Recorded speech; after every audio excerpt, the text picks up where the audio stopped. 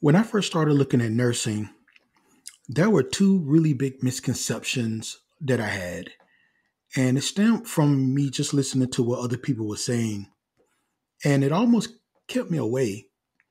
But as I got into the nursing field and started understanding how everything worked, I really started to see how these two misconceptions were just nothing more than misconceptions. So today I'm just going to kind of talk about these two big misconceptions because some of you may have them, and also it may be keeping you away from coming into the field. So I just want to kind of address these just from my experience, and I can kind of tell you the real. So welcome to my podcast.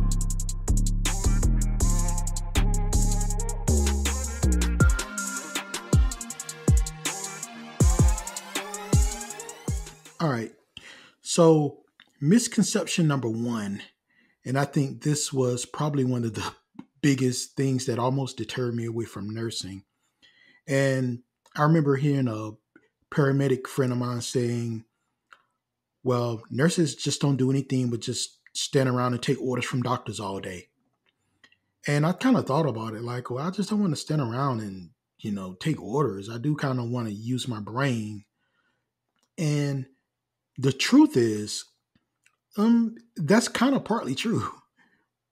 But I want to kind of dig a little bit deeper into that so you understand how the healthcare system works. First of all, everyone takes orders from doctors. And what orders are is just electronic directions for all healthcare staff. For example, if you need an MRI, there has to be an order from a doctor to have an MRI. If you need to have a CT takes an order.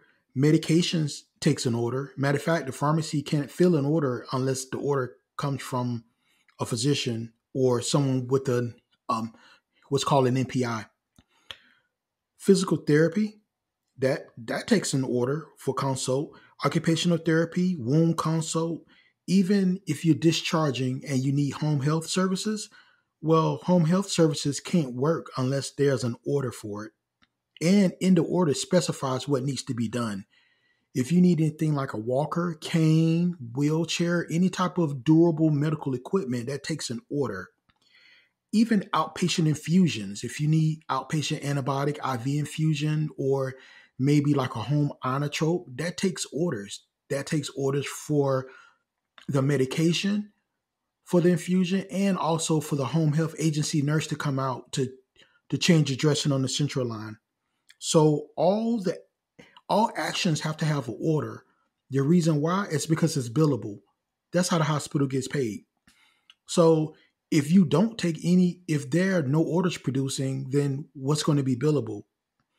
And I think I realize is that as a paramedic, we took orders too, but the orders we had were standing orders, which is called protocols. The autonomy as a medic I had was being able to choose which order set to use. But the problem that I found was that as a paramedic, when I did those actions, it wasn't billable.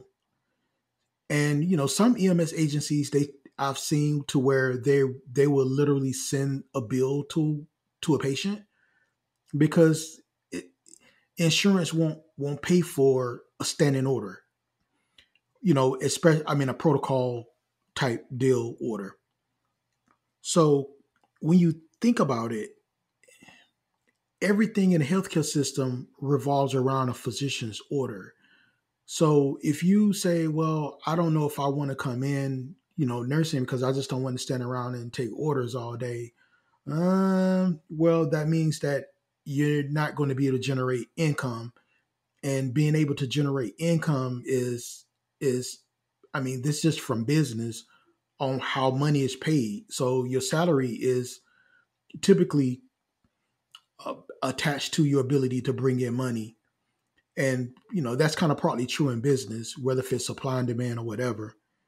So just kind of think about that for a moment. Now, one thing I will say in the defense of that is that in emergency room, it's so busy that you do kind of go from task to task, from task to task. When the order is dropped, you do kind of go in and fulfill that order.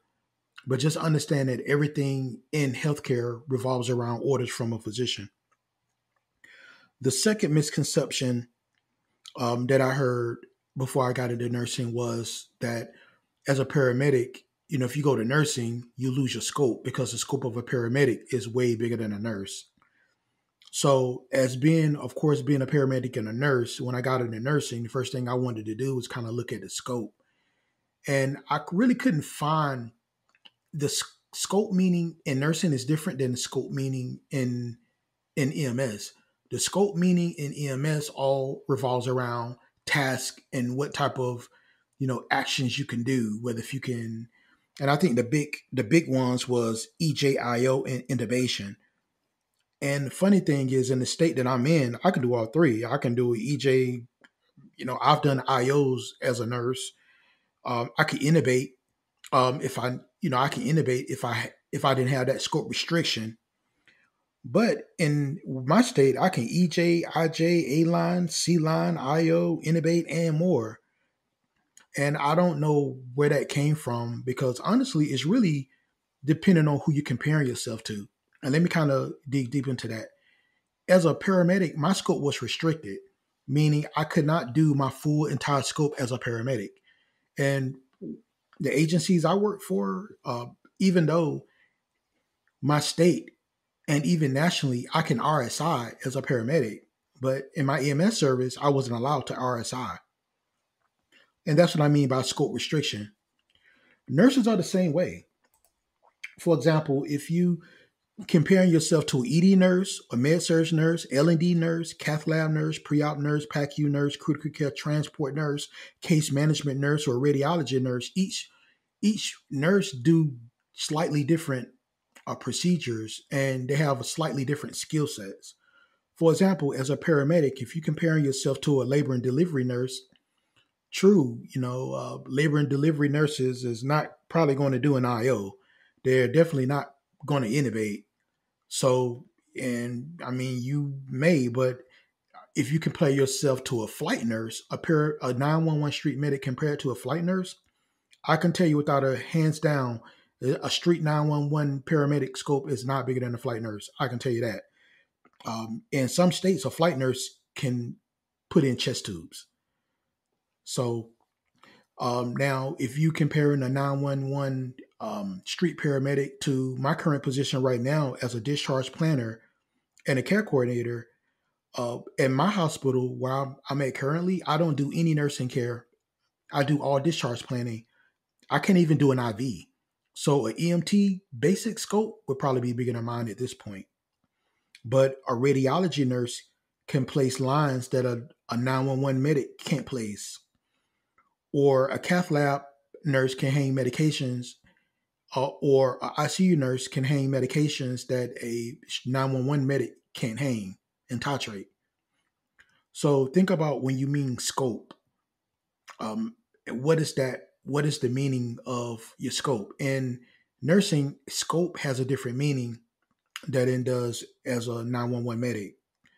So just kind of compare that. And also, if you really think about it, even a critical care paramedic scope is bigger than a 911 street medic scope. In some places, a flight nurse and a critical care transport paramedic pretty much have the same scope except for a couple of medications. So don't let that discourage you. People say all type of things. Sometimes it's just out of stupidity. Sometimes it's just due to a lack of knowledge. But don't let that lack of knowledge stop you from coming into the field. Because I can tell you, as a paramedic and as a nurse, I see both sides of the picture. And I can see advantages to both sides. I think as a paramedic, I had way more autonomy than I do as a nurse. As a nurse, there's a pecking order. I'm not the first to intubate. I'm not the first to do an EJ.